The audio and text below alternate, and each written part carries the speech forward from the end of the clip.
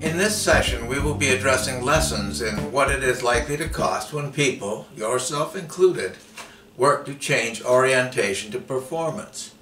It is the difference between getting ahead and delivering what people value. It includes addressing the costs of change. As in most lessons, we tend to be consistent. We, being human beings, learn to react to our environment in highly predictable ways. Change will involve accepting a cost to gain a benefit. The investment has to be good enough to not only support our personal efforts, but to bring people together to accomplish what people can value. We will also be addressing the privilege approach to management and some of the challenges inherent in its use. As an immediate challenge, consider Eiffel Tower management. The higher you get in the modern organization, the fewer people get managed.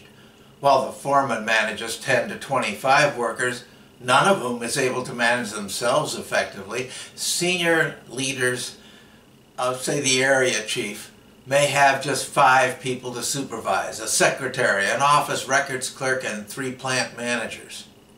And just when you ask why he has so few subordinates, I point out that the secretary and clerk do not do performance.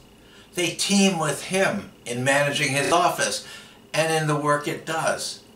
We have a team of 3 managing 3 responsible subordinates who are all quite capable of managing their own efforts. It is not until you climb to the top of the organization that you again find 10 to 25 subordinates answering to the CEO or president, back to someone who has to take responsibility for the operation of the larger organization. We know that something is not working all that well. There is a whiff of reality creeping in here, a performance observation that is somehow hidden from those who are working in management. What they see is that they are effectively and competently attending to the assigned duties of their offices. They are doing the right things as competently as they can be done. Of course, this is not the first time we encountered this general approach to working. It was back to before Frederick Taylor's scientific management approach. It was where the workers were each working as independent units, just doing what they had learned to do to be effective in doing their jobs. There is a good witness to what was and was not accomplished by application of scientific management. The difference is exampled in the different approaches used to hire employees. It is seen in the dichotomy between hiring production workers to work and hiring management workers to fill positions. Production workers are to answer to those who will team their efforts. Management workers are to perform the duties of their offices, and teaming is just a potential add-on to what they are hired to do. Production workers are maintained as employees by their contribution to productive results. Management workers are maintained as employees by their ability to do their job in accord with job-based performance plans.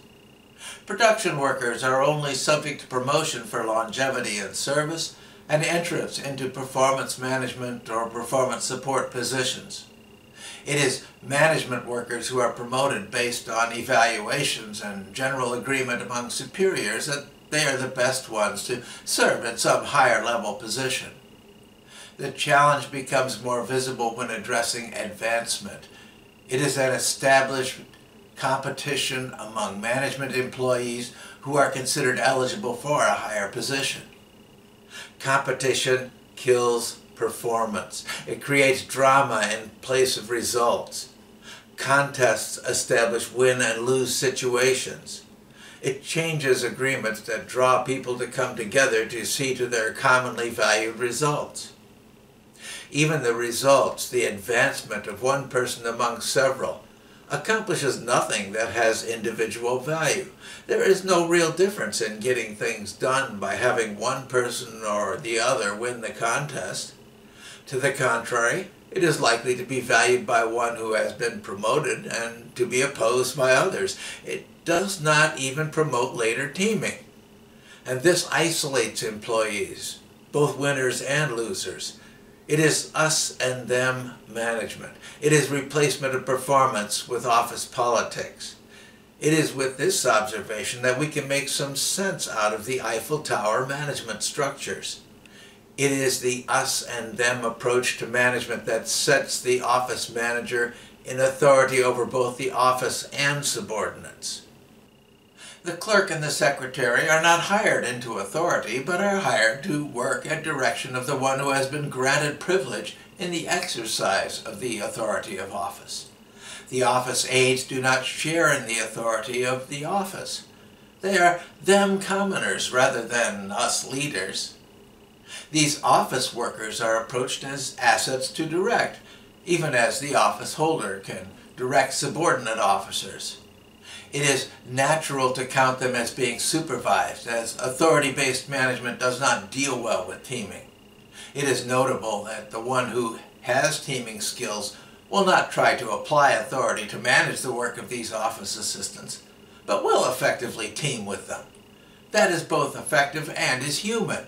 They will team to perform the work of the office, coordinating their efforts to get things done. The challenge only arises in the exercise of authority and in comparison with other managers for purposes such as competing for still higher office. Authority-based competitions produce only waste and reward efforts that produce nothing for others to value. Our history points to the melding of authority-based structures in commerce with like structures that are being formed in governance. This does make sense in terms of the founding of our government and the inability of common people to see themselves as owners of their nation. To the contrary, those elected into public office were addressed as being promoted into office rather than being effective representatives of voters.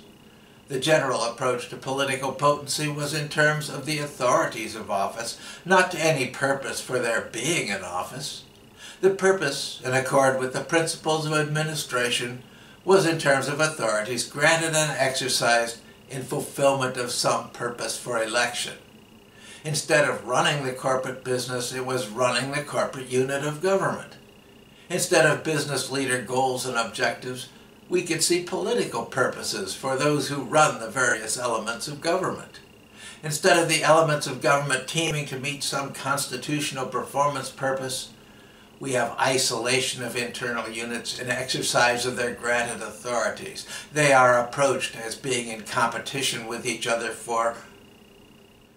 It is then clear that there is no purpose to be served by such a competition. It is right back to the common observation that competition kills performance. Authority structures resist any attempt to address some purpose other than what those in authority accept as their unique purpose in being in office. Government leaders with this understanding of their authorities and duties of office are the ones who created corporate entities.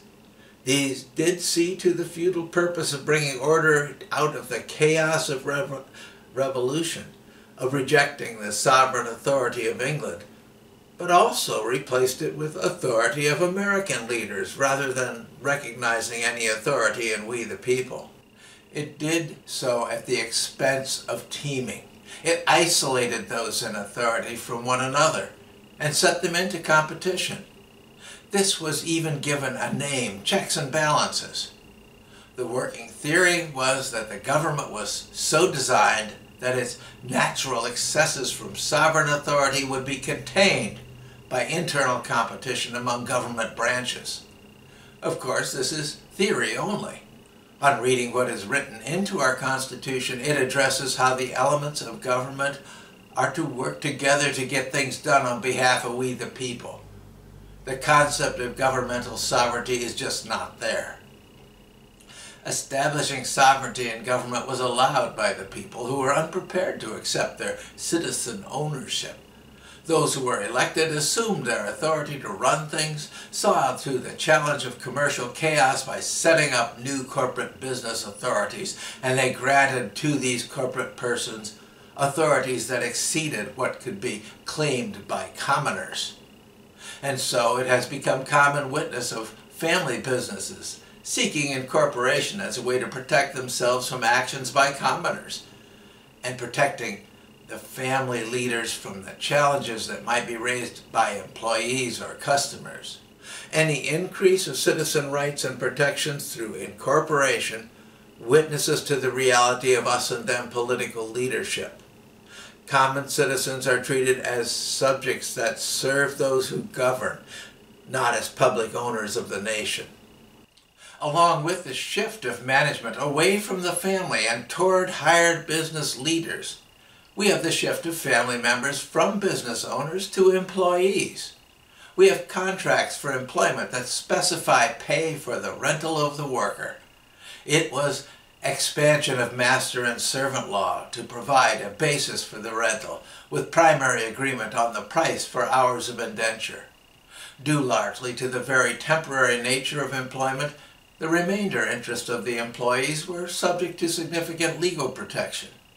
The corporate masters were soon held accountable for protecting the persons they hired from harm that might come to them as they fulfilled their worker obligations in accord with their employment contracts. Workers were gained by corporate business as performance units that could be directed to fulfill corporate purposes in accord with assignments and directives issued by corporate authority. This did promote isolation of the worker as the unit of production, and it arranged for us and them relationships between business and employees. Corporate leadership accepted themselves as the family who gave purpose to the organization, further promoting that division. It was just enhanced by having a leadership family setting the direction of action for the larger effort.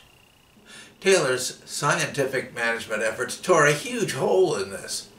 It exposed the inability of corporate leadership to get performance through its us and them approach to employment. Teaming workers yielded such results that the reality of corporate inability could not stay hidden. Reality of performance became a problem for authority to resolve. There were early attempts at resolution through using the lessons of scientific management to improve the processes of authority-based management. The ability to measure performance was especially attractive, as there were actual measures for what people could be called to do. It just failed in reality when they tried application. Reality just would not honor the value of having the right people running the organization. The division between management and labor was being pushed by the ability of workers to perform, and worker performance was a reality that had value to everyone. Common complaints were raised in authority circles that this scientific management just did not work. But reality was still there. The division just became more pronounced. The new performance manager, the foreman, was just too valuable to deny, and the administratively preferred boss was rapidly replaced. Again, the management approach to teaming the workers could be published as of limited management competence. But the result would not be effectively denied. Teaming workers was just too valuable to be avoided. Administrative management continued at the leadership level and was implemented through management workers. These right people, at least, would be more responsive to directives from authority. They would answer to their contracts in seeing to the goals and objectives that would come from management system resources, answering to authority per their contracts.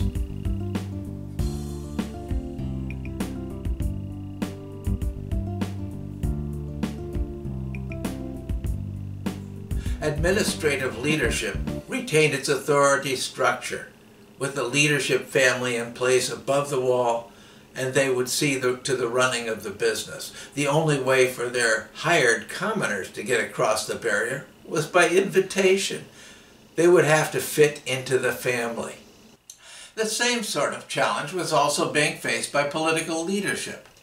There was a reality of citizen ownership of the nation. Those who were elected could not really isolate themselves from the public that elected them. Attempts to do so, seeing to exercise of authority that were a challenge to the people, could easily lead to their physical replacement in office. There was the reality of a need for personal election to stay in authority. The drama played out in the law courts as to corporate relations. The barons of industry sought legal protection from the corporate owners and employees like their governmental authorities had from their voters. They sought protection from the results of their performances on behalf of the corporation. With feudal orientation in government leadership, this was often honored as good for business. To the contrary, granting special protections to corporate leadership was a challenge to common citizens, the actual authority behind government who were to be the ultimate beneficiaries from their being corporations. Special privileges from being hired to lead were challenged by those who were being divested of their equality before the law.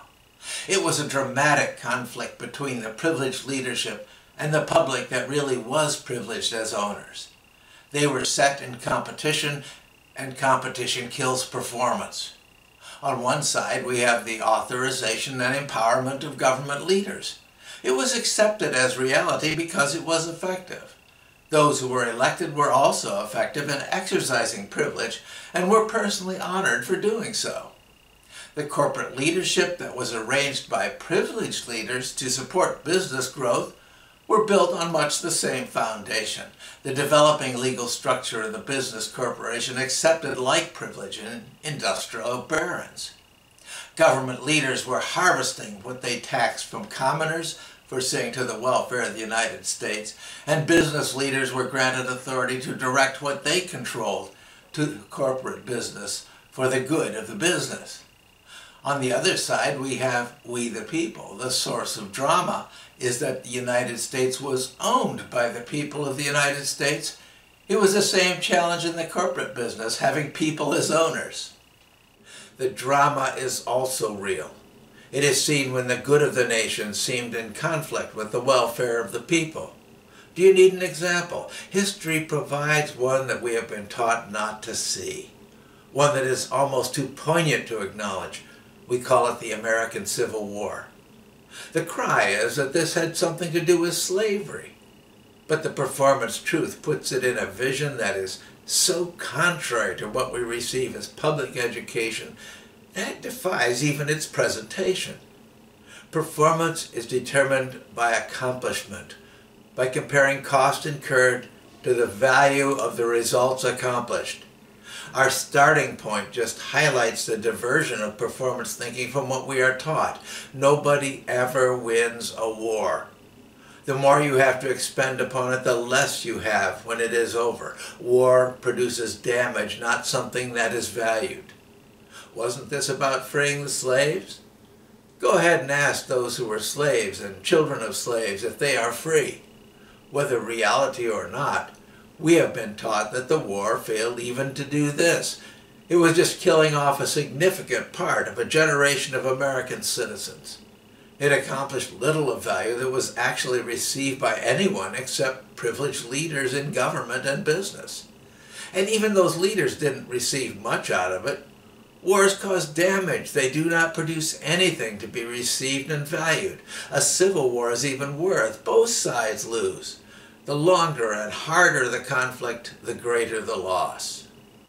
The deeper you go in trying to understand this disaster, the worse it becomes. The purpose of constitutional government was to create a union.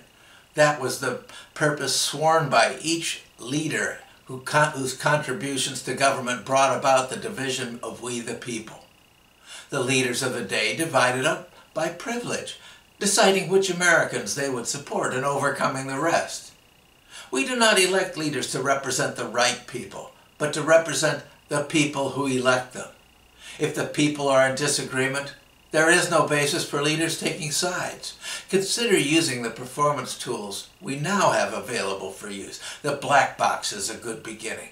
We have government as a provider, and we have we the people as the customer. We have the cost of American lives as part of the cost, along with the damage to resources. On the value delivery side, we have what? Privilege contends that this was for the good of the nation.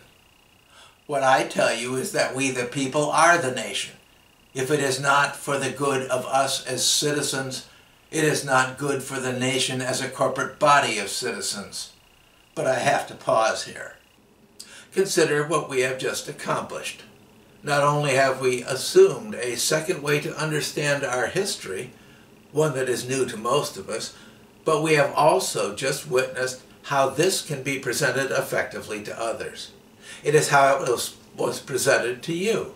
Indeed, we have a first few hours of orientation and a few new tools supporting this alternative understanding.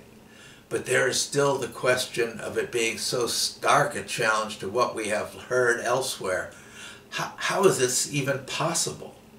As stated at the beginning, I am not rewriting our history. None of the facts are being questioned or changed. Performance is built on vision, on technique, on a focus of what can be valuable to all who receive it. Alternatives to civil war abound. All it takes is effective vision on what we should be receiving. It is looking for something that people can value. That is what performance orientation sets before you as an alternative to just accepting moral judgments on historical facts.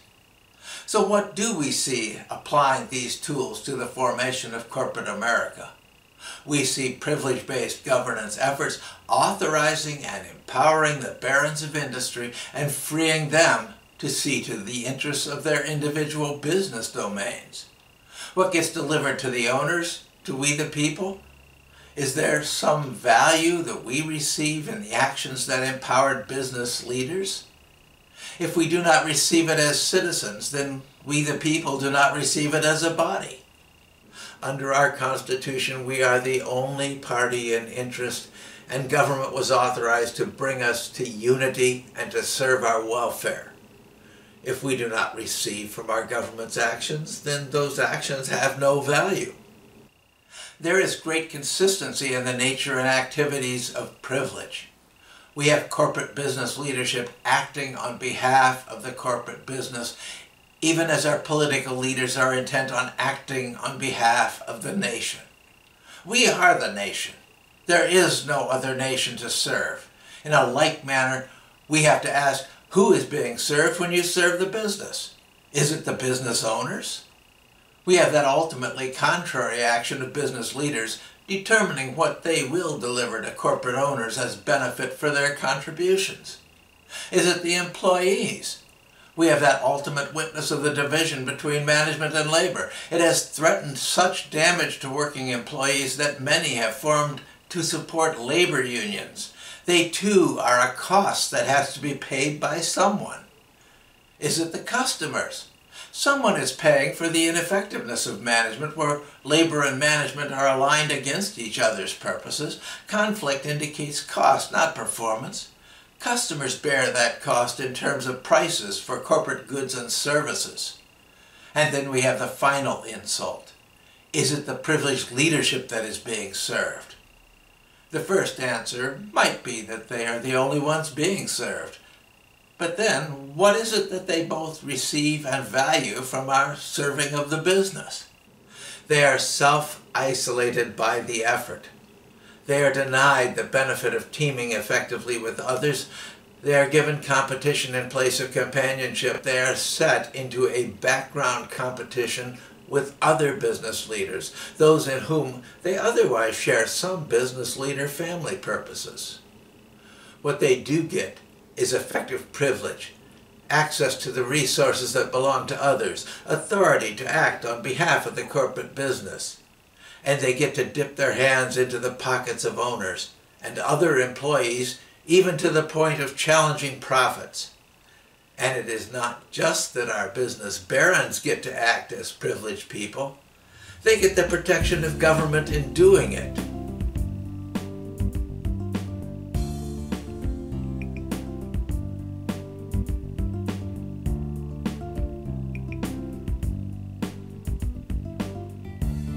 Government protection is as witnessed. It is why family businesses get incorporated, why citizens would seek to redefine themselves and their families under the laws of incorporation rather than just being common citizens. Privileged business leaders are protected from the consequences of their actions on behalf of the corporation, while us commoners are not. It is our private and family property that can be seized if we injure someone else, but not the family private property of the corporate owners. Privileged leaders are not legally responsible for what they do as business activities. And there is the wisdom of management in this. You never give authority to a person without accountability for what they do. That is a bad management practice that is universally recognized. Bad management is part of privilege. The very purpose for privilege is to avoid being answerable for what privilege allows people to do. If commoners get hurt, well, that is just too bad. As long as there is no proven intent to do harm, the privileged leader continues in authority. Our Industrial Revolution created chaos by effectively eliminating family purpose from the operation of business. This was a deep cultural change, a turning into uncharted waters, and management suffered severe losses when its historical purpose was suddenly denied. There was a whole new purpose, but it was not the purpose of the family owners of these corporate entities. Owner purpose was reduced to holding investments, and welfare of owners and their families was quite suddenly pushed outside the corporate purpose. The new common purpose was return on investment. It was paying the family for providing resources for corporate use. It was like employment, honoring the corporate operation instead of directly serving the needs and wants of the family that made the investment. There was the corporate purpose defined by those who set up the corporation. They had wants and needs and gave purpose to their legal corporate creation. There was also some purpose in the public that was to be served by the laws under which the corporate entity was given a right to exist as a legal person.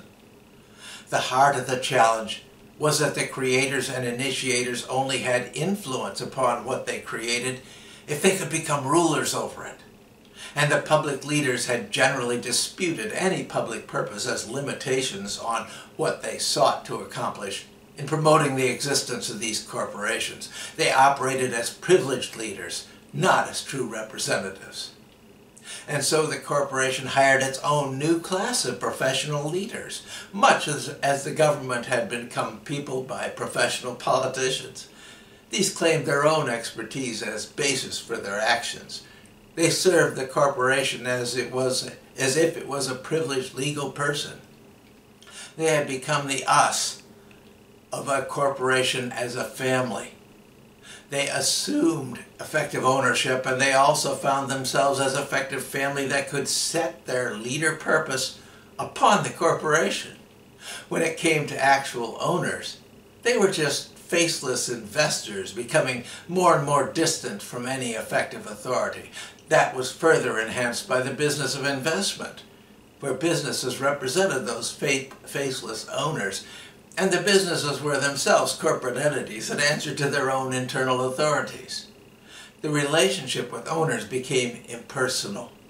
The corporation became the center of business, with a purpose set by corporate leadership, and corporate leadership provided new directions to the benefit of the corporation. It was the start of goals and objectives. So where was performance in this? If the leadership wanted people to do performance, it would hire them. And that is there for all to see. The divide between management and labor had a whole new definition. It was no longer us family members hiring them workers to better see to our family purpose. It was us corporate leaders hiring them workers to operate the business.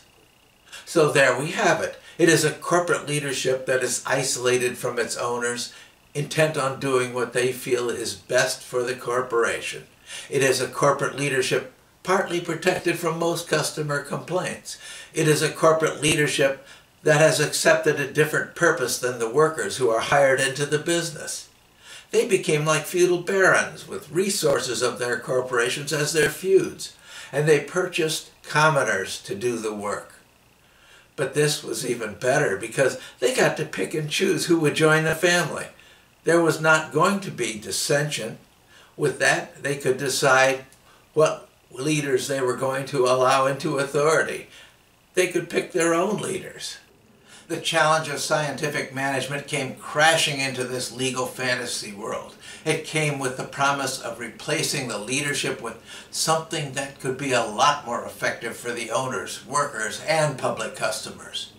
Privileged leaders faced an annoying challenge in this new performance concept, one that came with the reality witness that could not be brushed aside. It challenged privilege itself. Corporate leadership exercised its privilege and isolated the production area as not fully part of the corporation. It did not operate with the rest, honoring the goals and objectives of those who were its leaders. So how much does it cost to gain performance through those who are doing the work? The harsh truth is that corporate management was, under its own self-guidance, operating poorly. It was not getting things done through those who were hired to operate the business. The more that leader goals and objectives were given effect, the lower the performance actually accomplished. The size and cost of management continued to grow relative to the areas that used performance orientation as a basis for their actions. The continued witness to this was an irritant, an itch to be scratched. Leadership discouraged performance by hiring those with more acceptable skills to service performance areas. In the long term, they encouraged the abandonment of scientific management expertise in favor of those who were better prepared to serve the corporate purpose set by leaders. Leadership discouraged performance orientation in performance management, largely by enlisting these leaders to accomplish their group efforts in light of established goals and objectives. To finally bring this to purpose, I have seen a few recent articles that promote going back to the workers to establish work process.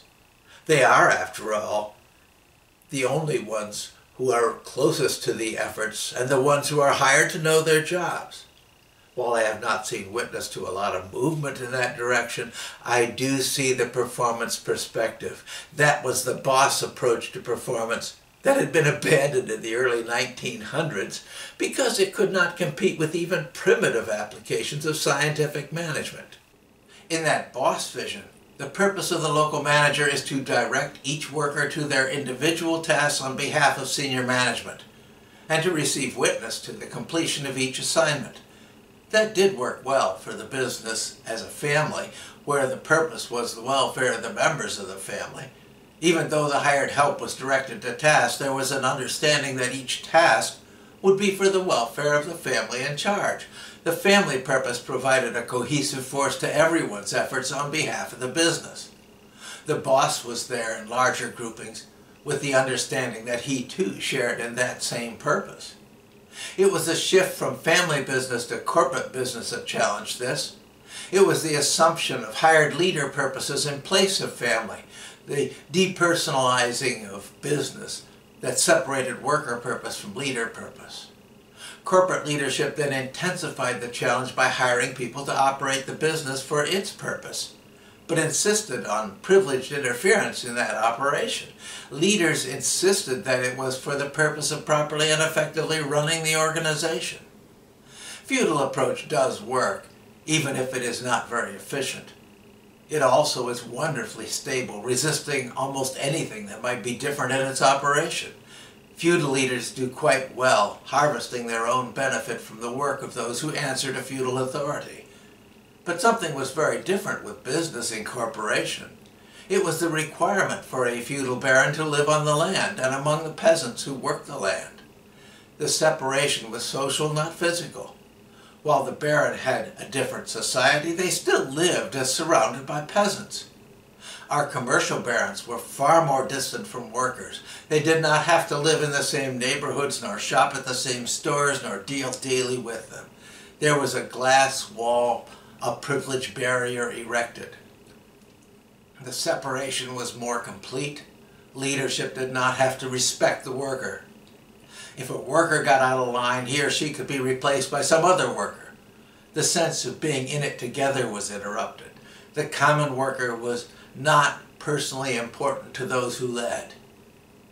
That was the general attitude challenge in workers, where the worker no longer accepted loyalty to leadership but acted for the benefit of self and other workers before any duty to honor those in charge. It led to self-limited performance, as was noted by Frederick Taylor in his lead paper. Getting by that was key to increasing the value of workers to the business. Our next effort will be focused on the actual principles that were developed by the founders of scientific management. It just started with Mr. Taylor. It expanded and grew to become foundation for both the modern foreman as implementer and the industrial engineers as technical supporters. While modern management education looks back on these with suspicion that they were problematic and basically unfair to workers, we will be addressing performance perspectives. In specific, this included drawing people together and empowering them to accomplish what they valued. This will not be heaping honors on business management for the wonderful things they have accomplished through their focused and intensive application to effectively run their organizations. True to performance orientation, it will focus on inputs and outputs, as opposed to what either workers or leaders might prefer to have as a basis for their understandings.